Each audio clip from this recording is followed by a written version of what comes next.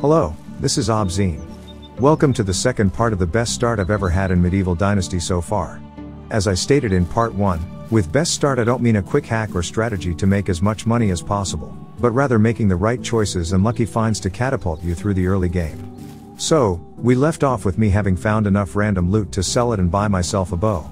The bow is literally a game changer in early game, since the first ranged weapon you have access to, the wooden spear, is somewhat lacking in range, damage and precision. This makes it very difficult to hunt, especially animals that fight back, and even harder to defend against bandits. I went to visit the cave or mine I intend to exploit in this playthrough and found it plagued with bandits. So, after that, I went straight to buy the bow and was returning to kill the bandits when I clumsily stumbled upon a bear. Bears are mighty enemies to find unexpectedly, particularly at this stage of the game where you have no damage resistance, low HP and bad aim. So, of course, I ran like hell.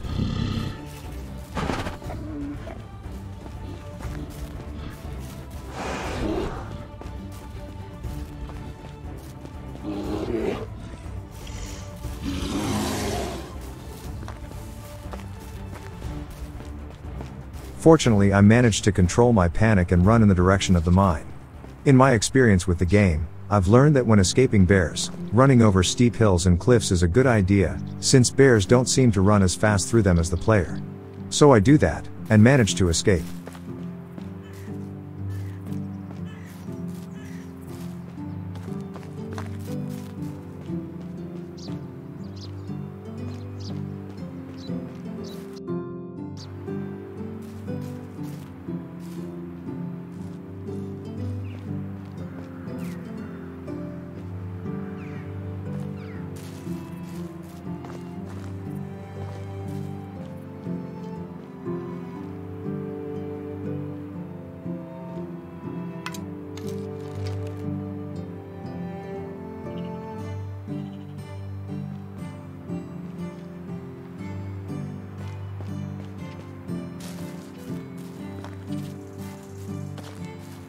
So, my plan was to sneak from the hill behind the cave entrance and snipe the bandits from an unreachable spot.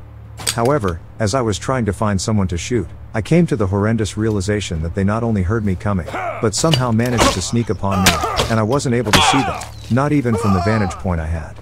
To this day I still can't understand how this happened, but it was time for plan B, run away and try to kite them.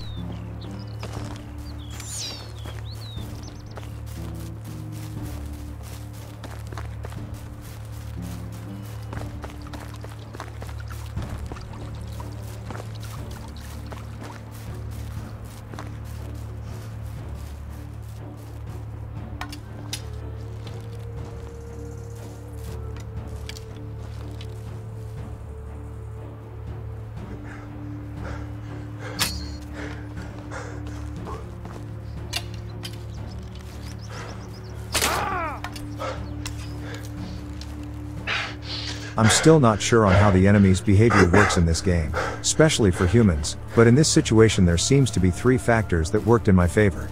First, when they reach a certain distance from their spawning place they seem to have a chance to start trying to return there. Second, when they're being pointed with a bow and arrow to the face they seem to have a chance to flee for a few seconds. Third, they seem reluctant to get close to an NPC town. Now, this is all conjecture, but it seemed to have worked, since I was able to kite them to a point where they were on an attack-flee loop, which allowed me to shoot them down one by one while keeping a safe distance. It wasn't easy, because I had to manage my distance and aggro to them in order to make sure they wouldn't just leave.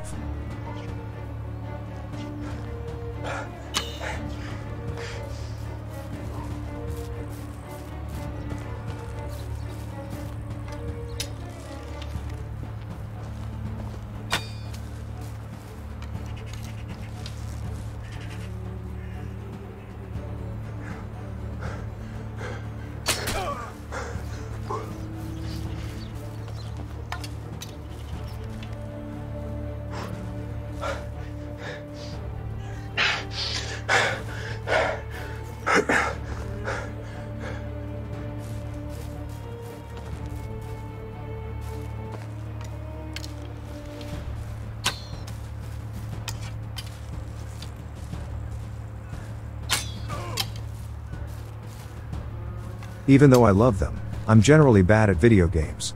Also, I was playing with a controller instead of mouse and keyboard, since I usually play at the end of the day when I'm too tired even to be sitting down. This, and the fact that in early game you have terrible wobbly aim as a character, made the fight way longer than it should have.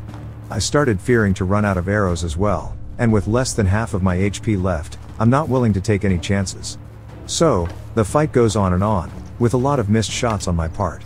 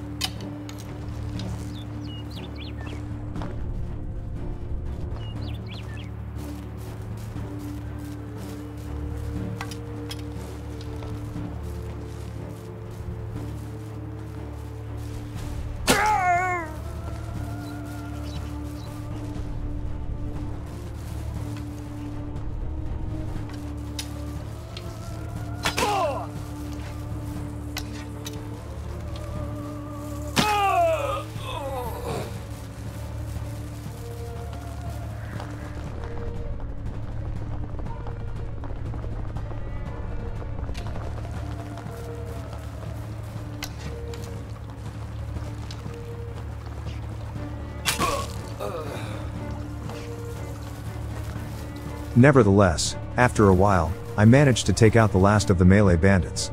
Now it's time to go for the ranged one at the entrance of the cave. But before that, I eat a lot of broadleaf plantain. They're supposed to be used in the making of healing potions, but eating them gives you a little bit of HP back. Luckily, another of the good choices I made is to set myself a rule for this game: pick up broadleaf plantain every single time you see one.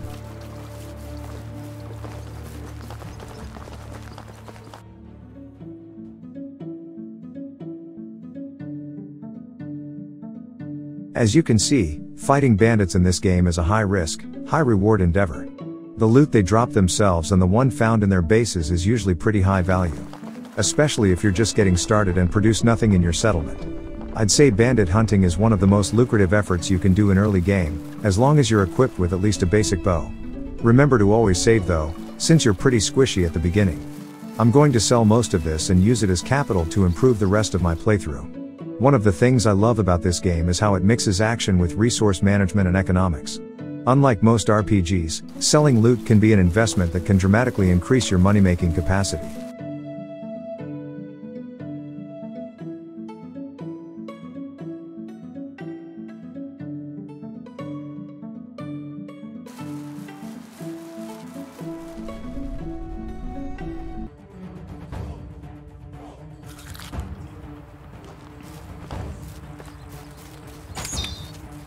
Now it's time to deal with the ranged bandit.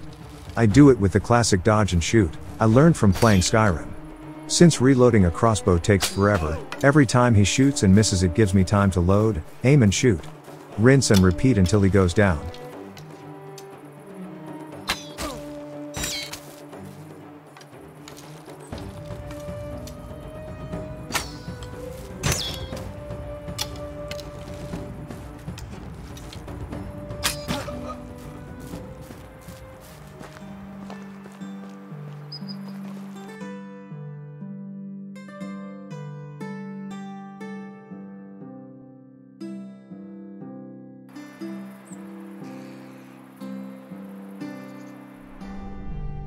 I'll cut this part, but I made sure to loot every single body and crate left behind at the bandit camp.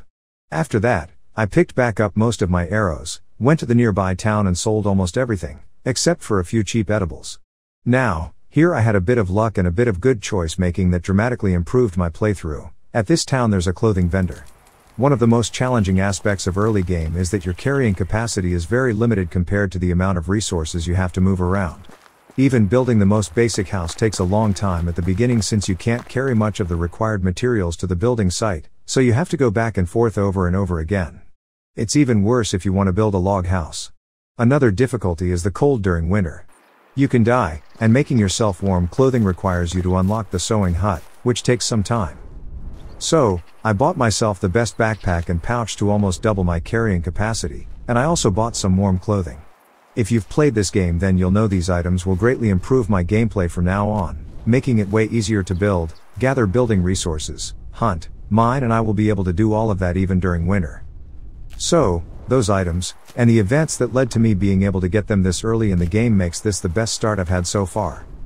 I hope you enjoyed these videos and that they'll be of some assistance if you're starting with this game.